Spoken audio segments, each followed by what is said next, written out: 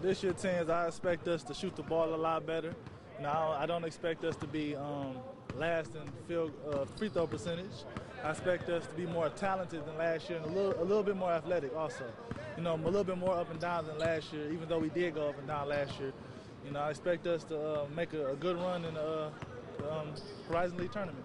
And win the doggone league. And win the league. Let's win this. We're going to win the league this year. Yeah. It'd be about time. Talk a little bit about your experience last year. Did it surprise you how competitive the league is?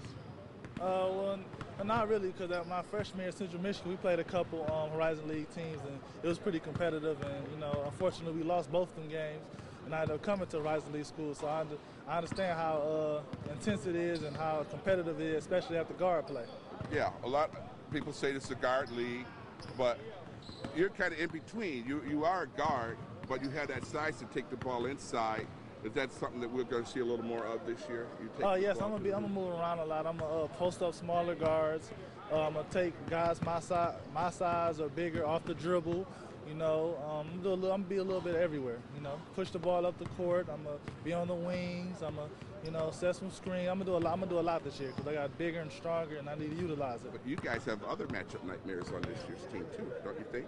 Oh yes. We have me, you know, at the wing. You know, at the guard position, we have Nick Minaroff, who's, you know, can handle the ball like a guard. He can dribble well enough to get to the basket and take other post guys off the dribble.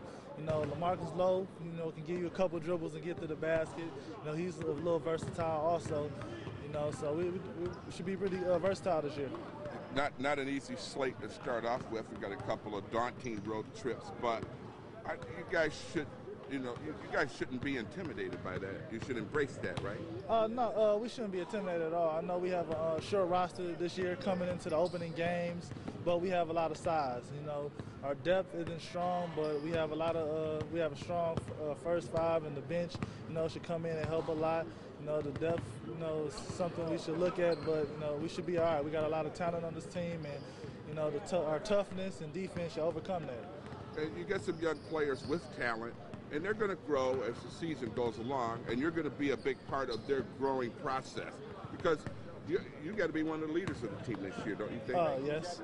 Talk a little bit about being in a leadership role. Well, the leadership role, you know, we only got 4 returning players and two starters. So it might be me and the leader and returning scorer and the starter on the team, and the second team all-conference player. I got to, you know, show the young guys and the new guys, you know, how the team is, the system, you know, how the league is going to be, how the road game is going to be, and you know, just show them how to show them the ropes, basically. And show them how to win, because that's the whole point in all of this, is to win and win big, right? Exactly. You're right.